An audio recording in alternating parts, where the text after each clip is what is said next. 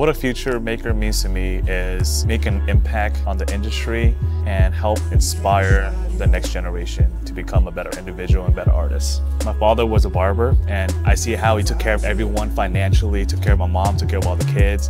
And I told myself, I think I want to become a barber and do the same thing for my future family. My name is Nguyen, and I'm here in LA at the Future Maker Shoot 2024. Slightly use a corner blending technique and get rid of that demarcation line.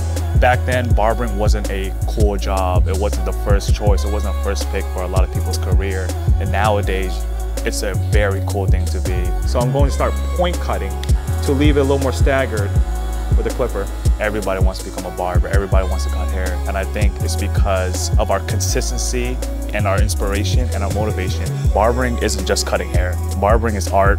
Barbering is a lifestyle. Barbering is growth. My piece of advice for the industry is don't be in a rush. A lot of people, they want to be great so fast. They want to have a career established right away. Take your time. Enjoy the process.